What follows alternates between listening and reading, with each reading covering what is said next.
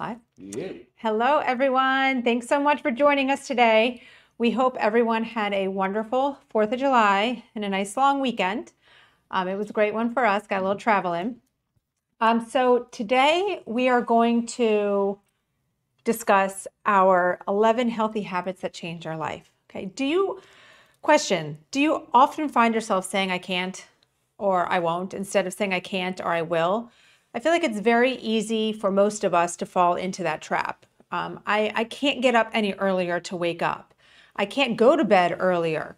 I don't have enough time. I don't have enough time. Nobody has enough time. But really, we get it. I mean, it's very easy to fall into that trap, but we're hoping that today can help you change that. I was reading this morning a post by a lifestyle medicine doctor that I follow, and I just kind of felt like it went like hand in hand. He says, waking up at 5 a.m. to work out is hard. Saying no to fast food is hard. Lifting heavy is hard. But you know what's harder? Joint pain from being overweight. Health issues from eating bad. Being frail and weak. So it just really, I mean, it should hit home, and that can be, you can kind of enter in anything in those little pockets. But you have to understand the benefit is so worth it. And once you get into a habit, right? Habits. Then it sticks. So like I said, today, we are going to share our 11 healthy habits that have changed our lives. Now, this won't necessarily be yours. You can pick and choose what you want, but the goal is to make your own list that works for you. And when you have your list, you got to stick with it. Yeah, and habits are funny, right? Like whether it's, like they say 21 days to make a habit, 90 days to create a healthy lifestyle change.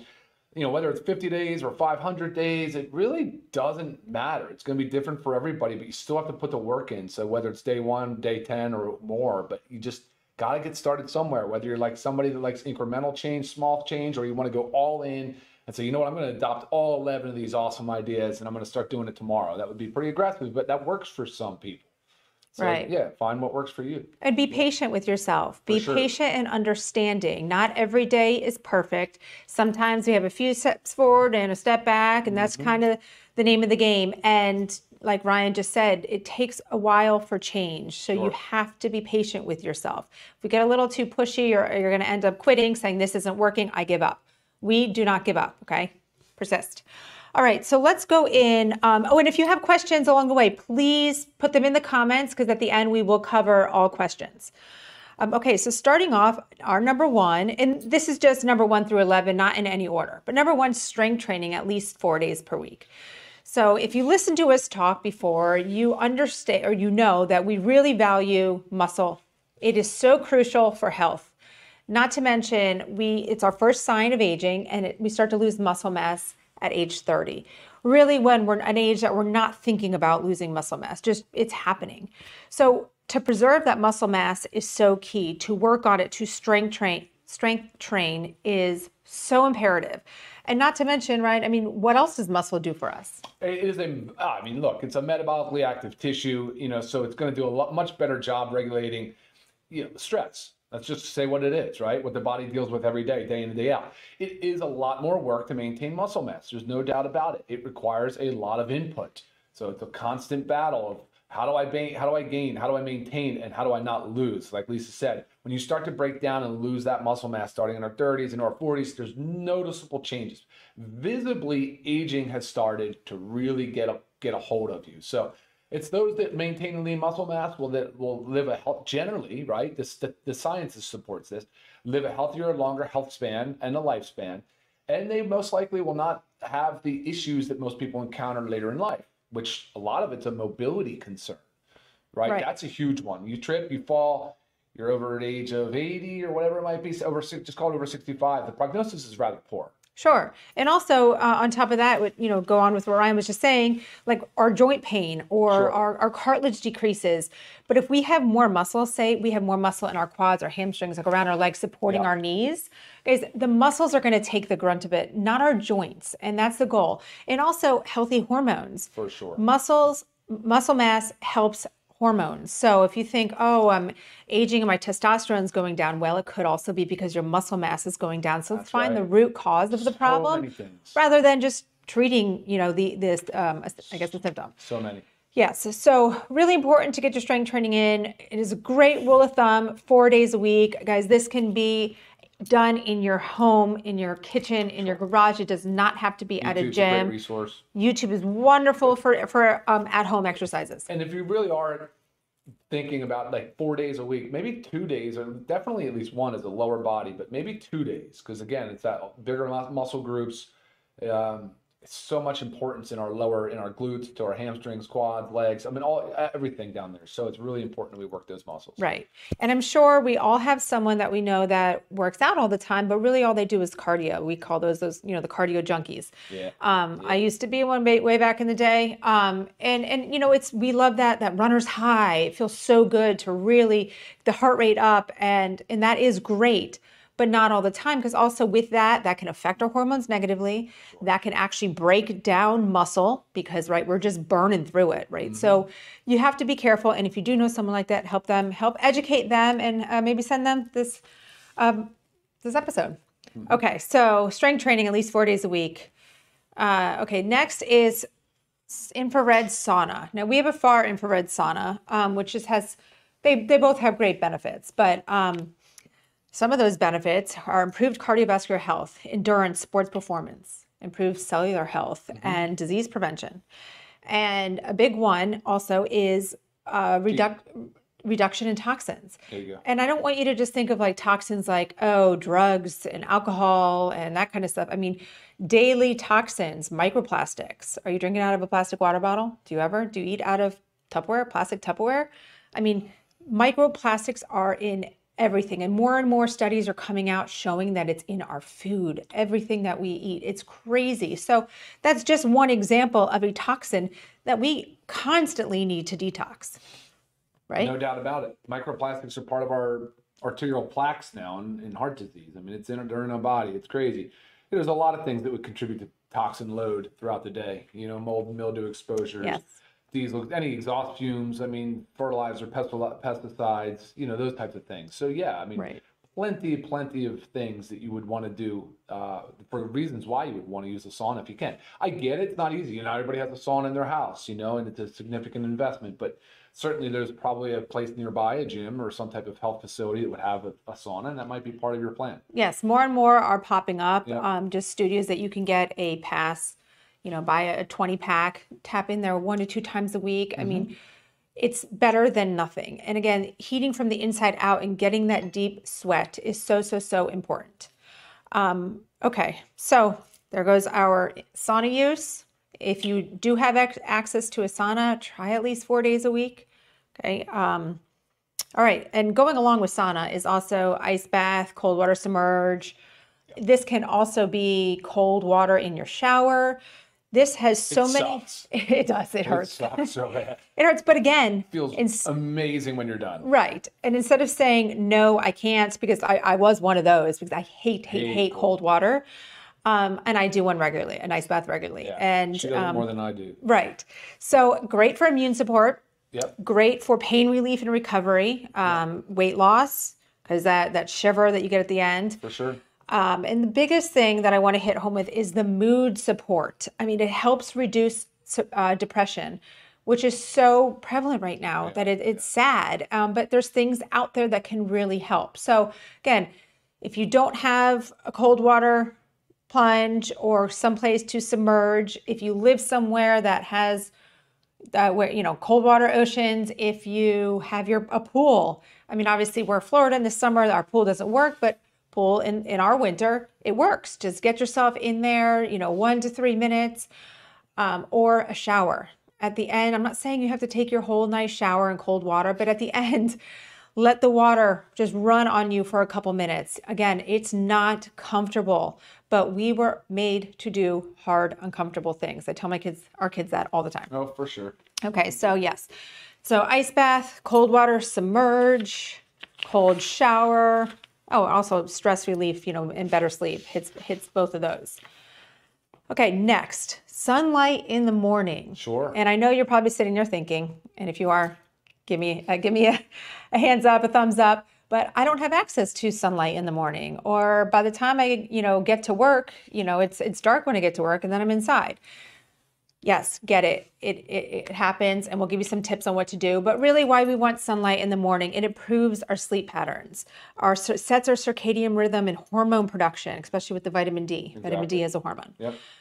Helps regulate our sleep-wake cycles, which Ryan always talks a lot about it. You nailed it. Exactly. Yep.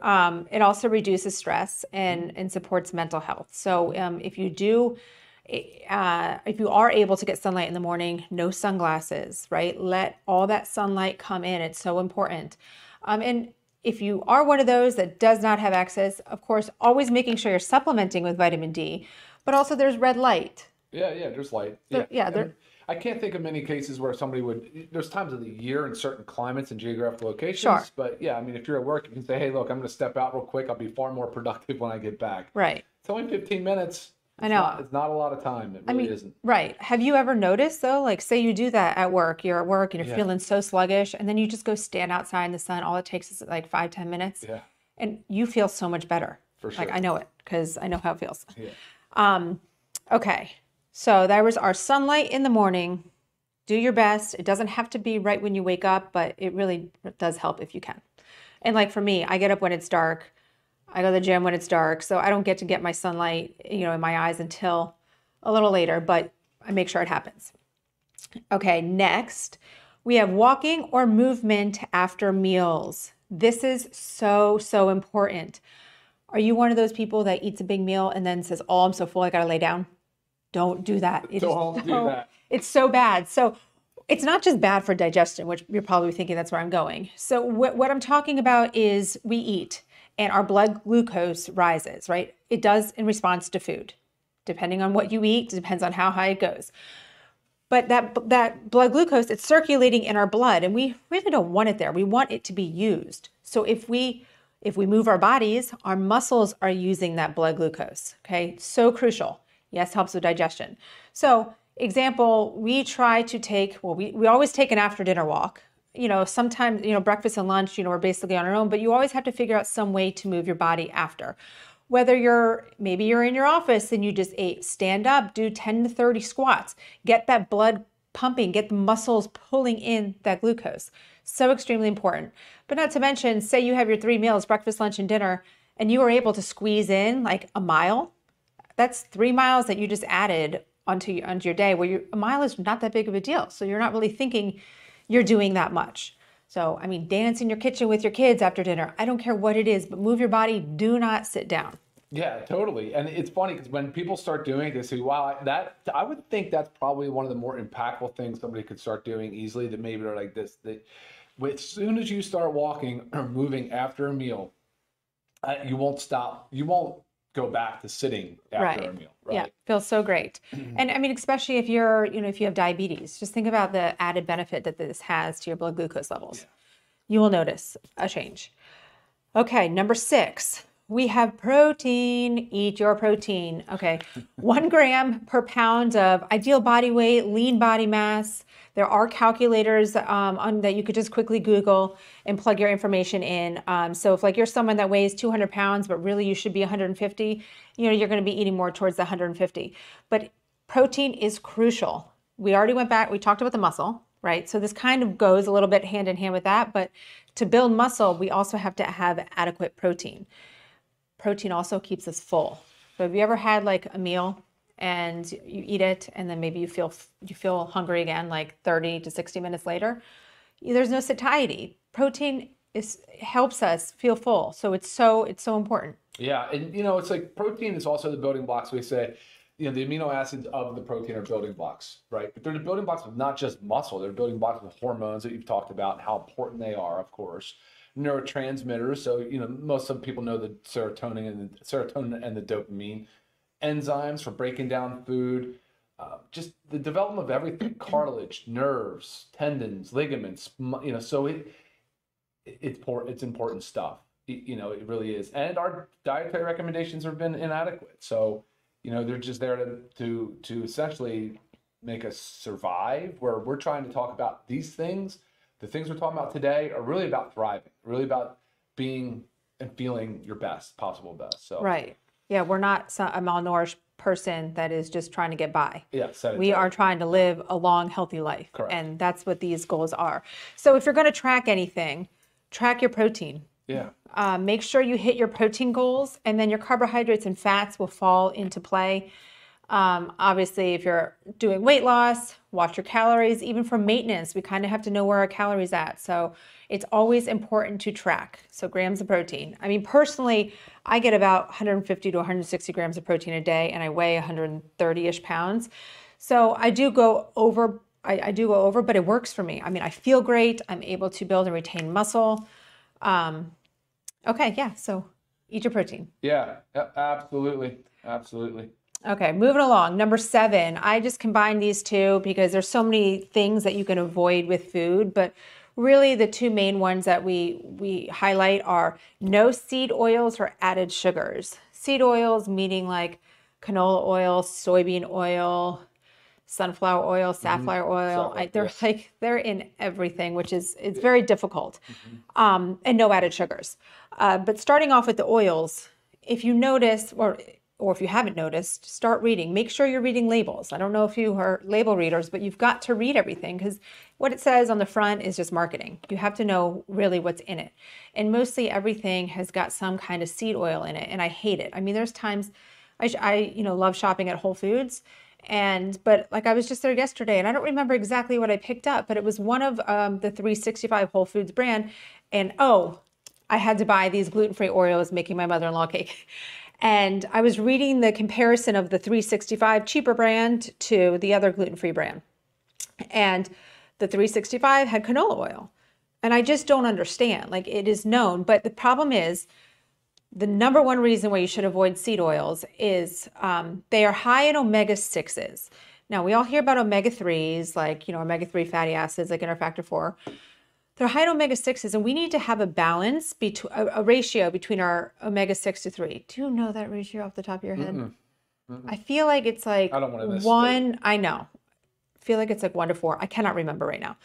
But there's a ratio of your omega-6 to omega-3. And the problem is we're not getting enough omega-3, and we're getting way too much omega-6, which causes so much inflammation in our body. So that's like the number one thing, besides the fact that seed oils are highly processed. They strip it of nutrients and antioxidants. Biggest things. And then obviously we all know added sugars. Sugar is the enemy. It really is. Now, I'm not talking about a piece of fruit or something maybe made with dates. Those are all like, natural sources. Yeah, natural sources that you still need to have in moderation. Again, moderation is key. But the added sugars in anything and everything we're eating, it adds up, and it is so inflammatory and causes so many diseases. So again, if you're going to avoid any food groups, avoid those seed oils and avoid added sugars. If you're wondering out there, well, what oil should I focus on? Focus on olive oil, avocado oil, and coconut oil. Those are the best. And there are brands that use all those.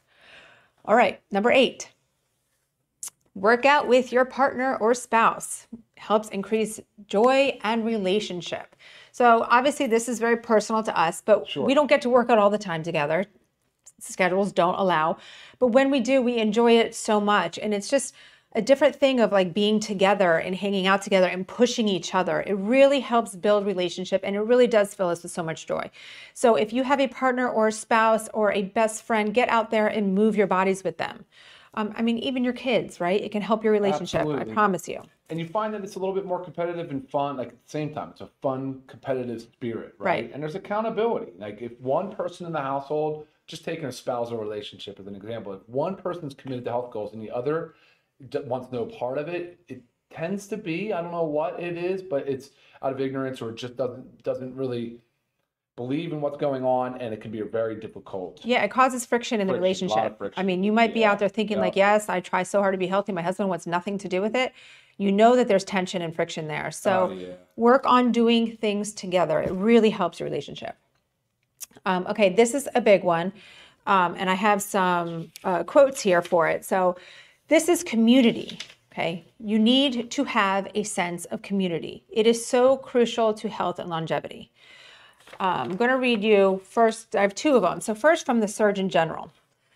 He did a whole article on loneliness. Loneliness is far more than just a bad feeling. It harms both individual and societal health. It is associated with a greater risk of cardiovascular disease, dementia, stroke, depression, anxiety, and premature death.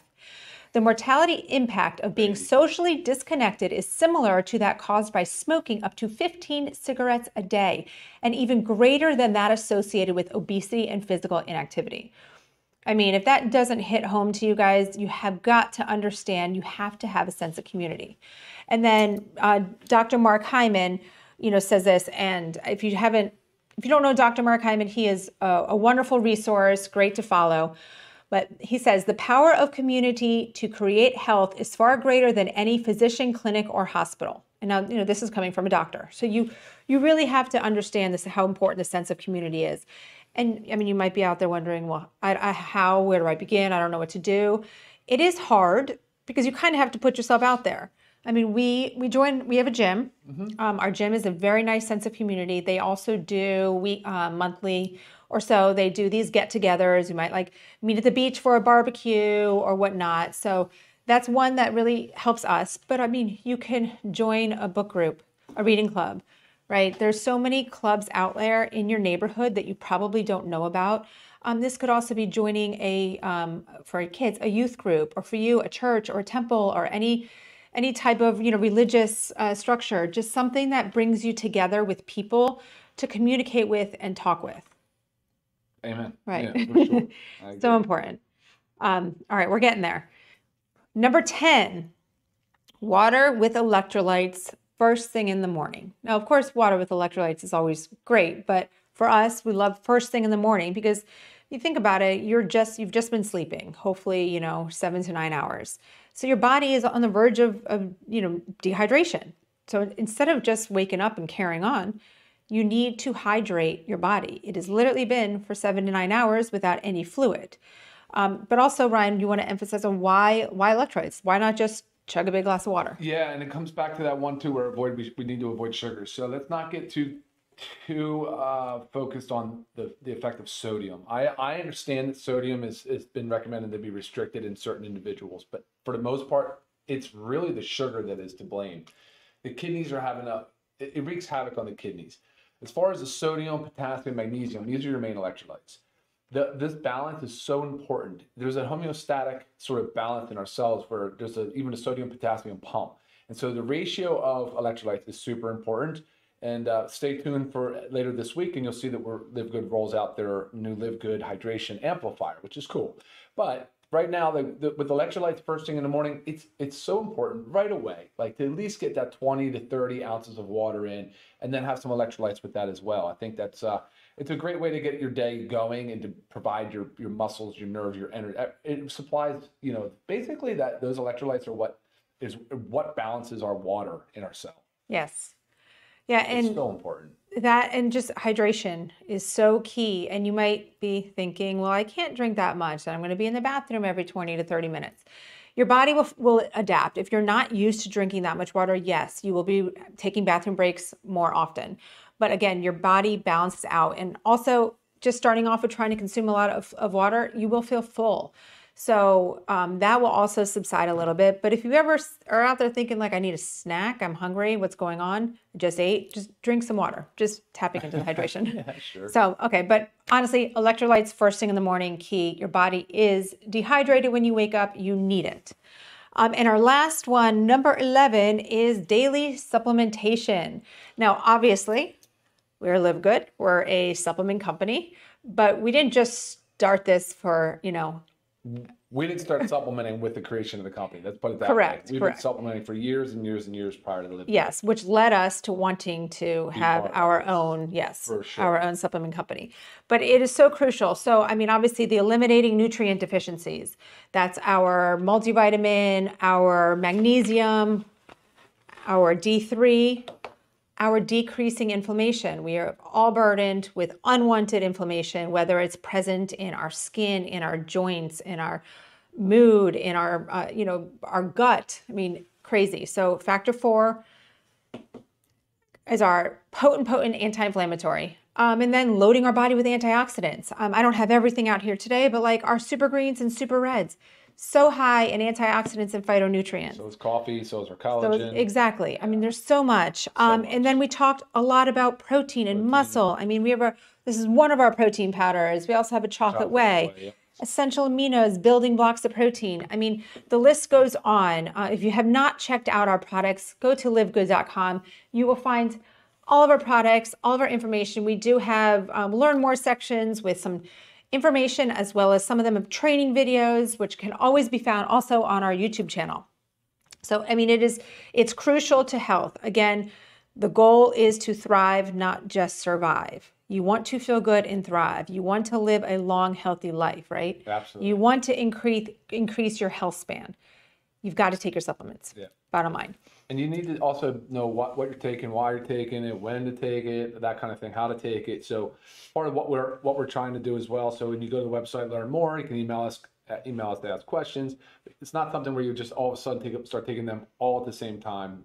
And that, so make sure you know what the purpose of supplementing is. Yeah, but the greatest thing, I mean, I'm always here for questions. If you've been emailing me, I get back to you guys within 24 hours. If you haven't, ask me questions. Okay, so before we answer questions, again, make sure you subscribe because you don't want to miss any of this information that we put out there. And also leave us comments. If you're not just asking questions, comments, like us, whatever it is.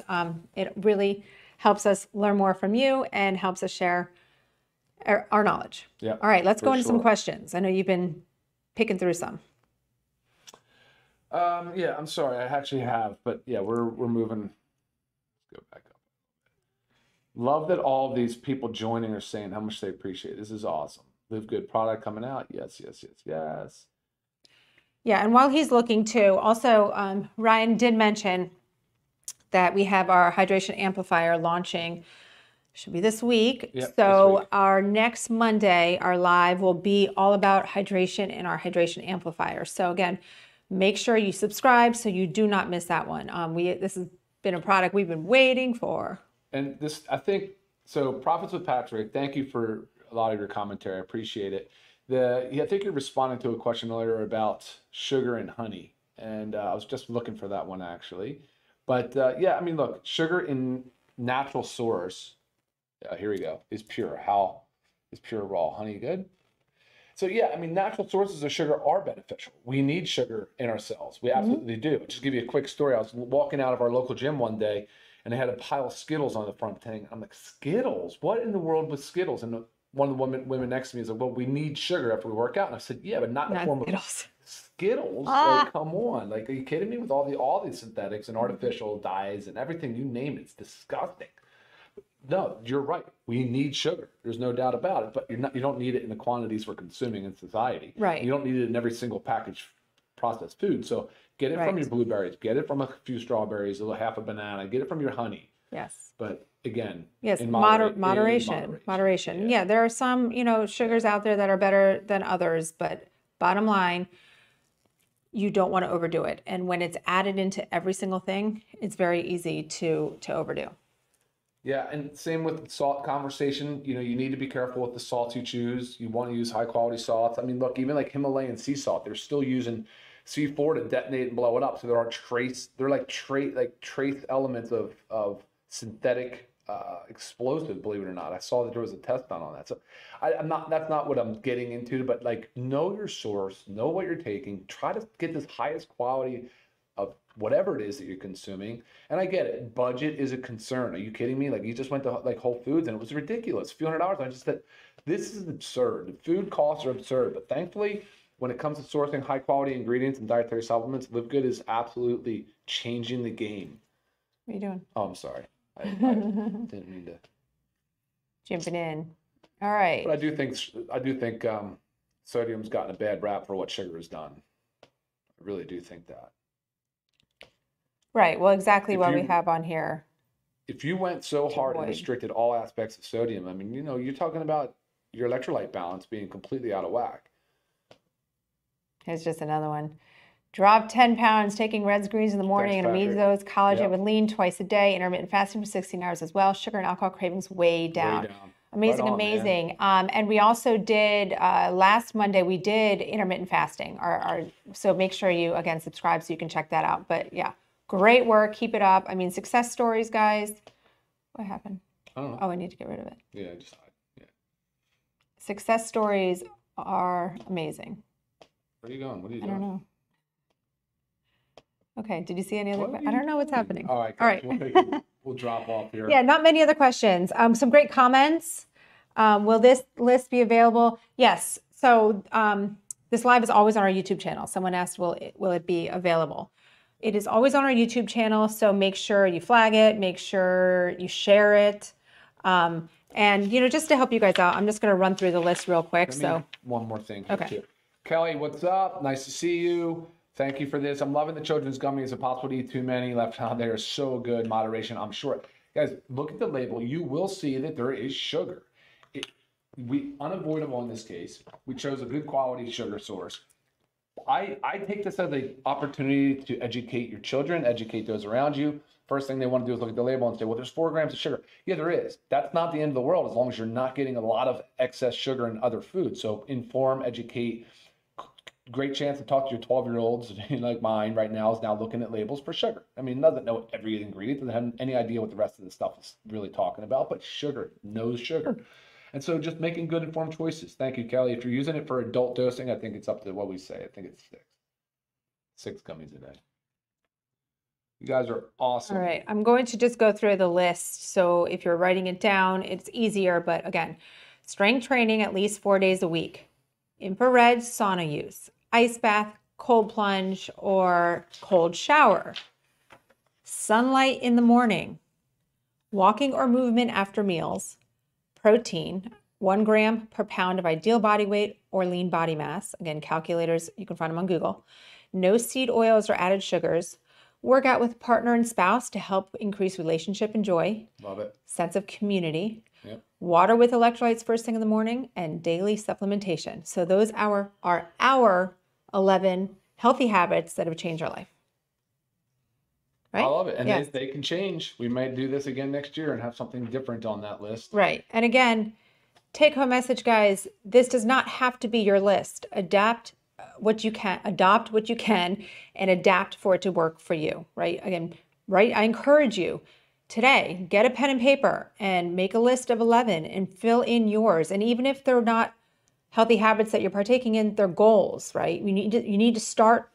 A goal is the first step to getting there. We all have goals. And sometimes when you see it on paper too, it really puts it into perspective. That was great. Nice way to close. We also love hydrogen water as well. Yes. Hopefully we can bring that to the table too. All right, guys, any further questions, comments, you can go ahead and email me. I have seen some questions on here that weren't really relevant to what we were discussing. So please email them to me. I will get back to you. And as always, tune in with us every Monday at noon. Bye, guys. Bye. Thanks for watching. See you next time.